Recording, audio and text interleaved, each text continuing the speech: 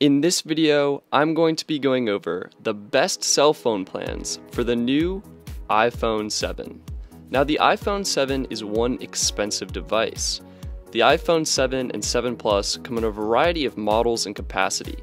The iPhone 7 starts at 32 gigabytes for $649 and goes all the way up to 256 gigabytes for $849.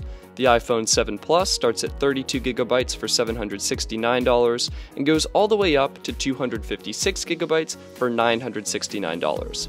No matter how you look at it, these phones are very expensive. So there are essentially three main ways to pay for these expensive new iPhones. The three ways are with the Apple iPhone Upgrade Program, 24-month carrier financing, or by buying the iPhone full price, factory unlocked.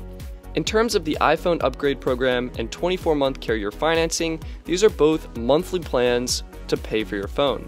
The Apple iPhone Upgrade Program starts at $32.41 a month, includes Apple Care, and you can upgrade to a new iPhone every year.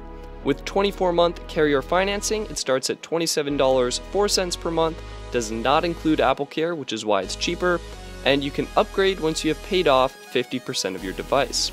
However, with these two payment options, they are actually carrier locked.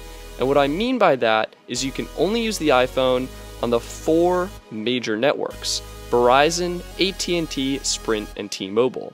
In my opinion, this sucks. I strongly encourage you to pay full price and get a factory unlocked iPhone. This will allow you to use any carrier, any plan. It'll be cheaper long term, and you can upgrade whenever you want. Of course, the major downside is it is an expensive upfront cost. With that said, I'm going to be going over the two best plans on all of the major networks. One plan will be for the monthly financing options, which is the Apple iPhone Upgrade Program or 24-month carrier financing, and the other plan will be if you pay full price upfront to get a factory unlocked iPhone. First up are plans on the Verizon network. Verizon has you covered with the Verizon plan at $55 a month. You get unlimited talk, unlimited text, and 2 gigs of LTE data. If you pay full price, you can go with Total Wireless, which offers a great plan at $35 a month. You get unlimited talk, unlimited text, and 5 gigs of LTE data. Onto the AT&T network, and with monthly financing, you get the Mobile Share Advantage plan, which comes in at $60 a month for unlimited talk and text and 3 gigs of LTE data. If you pay full price, you can go with Cricket Wireless and get a great plan for $35 a month.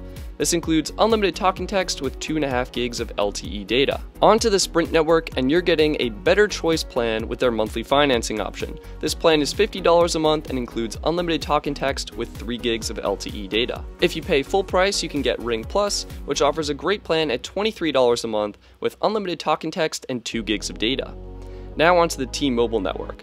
With monthly financing, you're stuck with T-Mobile One, which is an unlimited everything plan for $70 a month. Unlimited talk and text with unlimited LTE data. If you pay full price, you can go with TPO Mobile and get a great plan for $28 a month that includes unlimited talk and text and 2 gigs of data. Now, you may have noticed the monthly financing plans tend to be more expensive than the full price plans. So if you pay full price up front, you'll save at a minimum of $480 over the course of just 2 years. So again, I strongly encourage you to pay full price for that new iPhone and get a cheaper off-contract plan to save money in the long run.